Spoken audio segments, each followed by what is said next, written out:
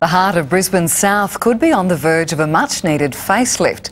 Sunnybank's vibrant dining and retail precinct could soon look like this.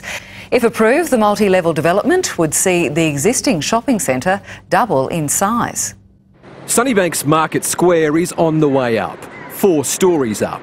This is really the last quadrant of the intersection to really get developed to that major scale, considering what's across the road. Across the road is bustling Sunnybank Plaza. The Yuen family own the popular, culturally diverse Market Square. They now have plans to add almost 8,000 square metres of commercial space to the already thriving dining and marketplace. At the heart of the proposed $40 million redevelopment is a multi-storey car park. There's no vacant shops here.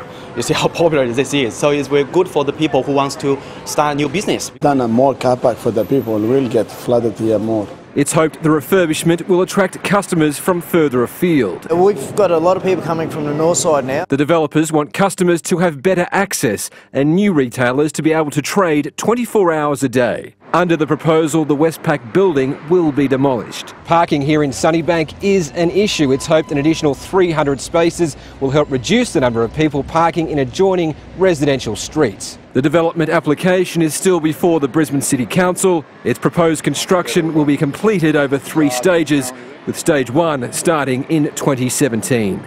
Damien Hansen, 7 News.